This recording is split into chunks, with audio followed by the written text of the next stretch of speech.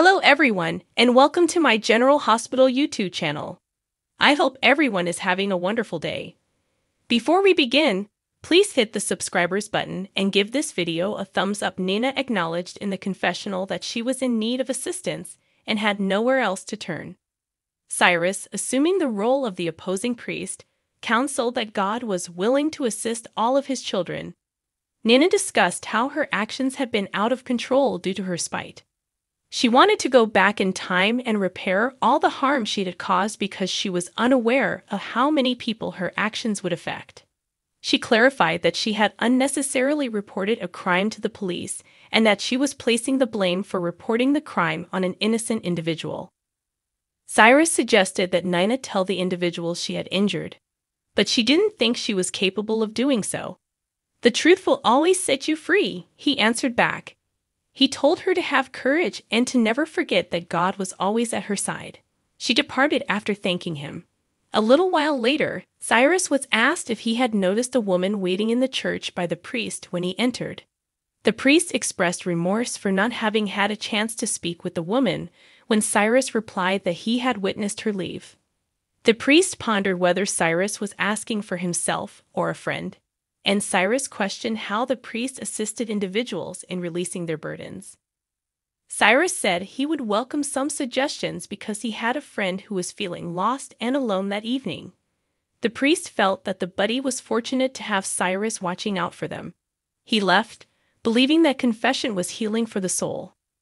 Cyrus whispered that he would have to do what was right for Nina's soul if she didn't.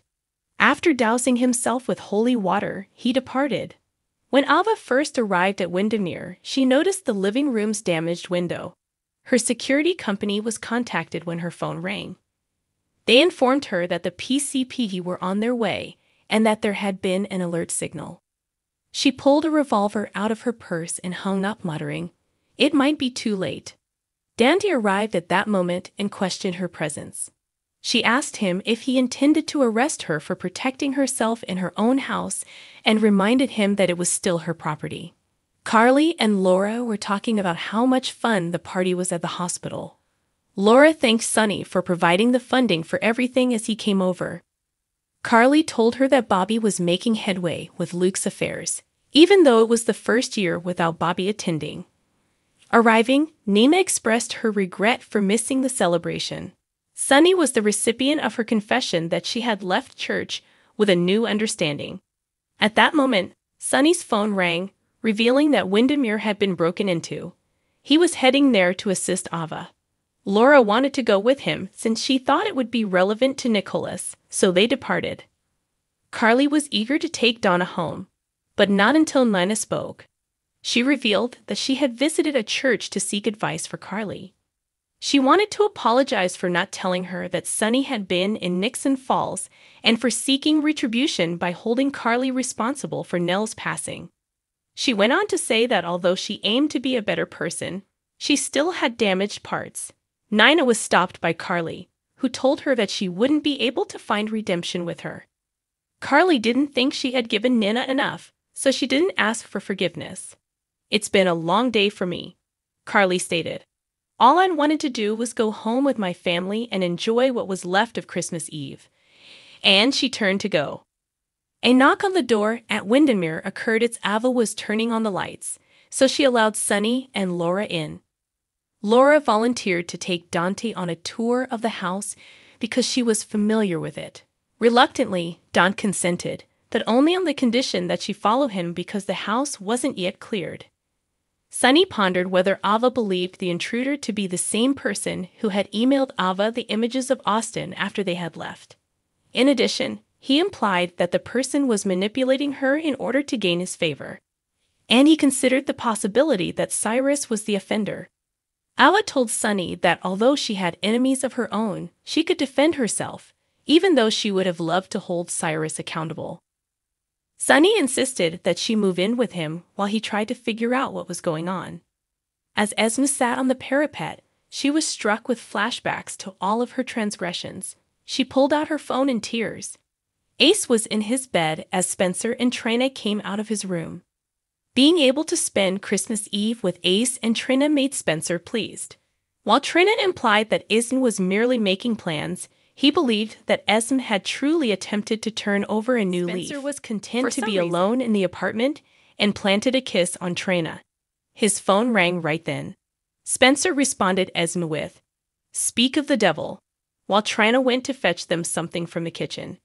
Esme disclosed that she needed to talk to him about something else, despite his assurances that everything with Ace was all right. Esme abruptly paused mid-sentence as she heard Trina talking about eggnog in the background. She wished Spencer a Merry Christmas, abruptly informed him that she wouldn't be picking Ace up until the next day, and hung up. Trina had to leave and get home, but Spencer urged her to stay and gave her a kiss. Trina withdrew, wondering whether he thought Esme had truly changed her mind. He said that although they couldn't possibly know, he wanted to think it. Trina reminded him that they were attempting to get Portia over to their way of thinking, so he urged her to inform her mother that she was not able to get a ride-sharing. They kissed again till her phone rang and told her that her ride-sharing had arrived. She gave him another kiss and said she would see him in the morning. Crying, Esme chastised herself in the sitting room for ever considering telling Spencer the truth about retrieving her memories. She was confident that he would have a happily ever after with Ace and Esme and would never forget about Trina. She heard footsteps outside the room at that very moment. She went to the other side and opened the entrance to the parapet. Laura and Dante stepped into the chamber to investigate the parapet. After they left, Esme dashed out the room, leaving behind a glove. Dante could see nothing outside, but he hoped that forensics would uncover something. After they went back inside, Dante surveyed the space. He picked up the glove that was lying on the ground and put it in an evidence bag.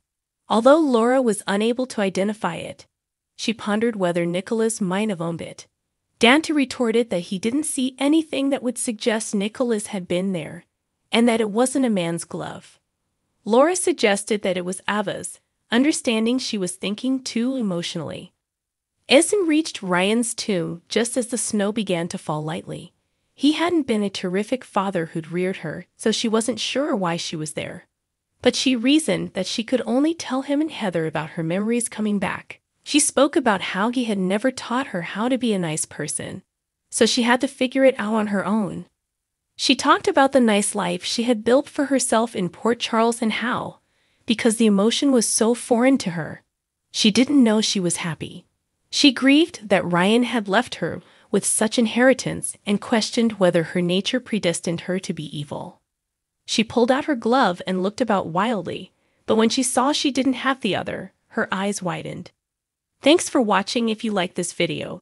So please don't forget to subscribe to my channel and don't miss any updates.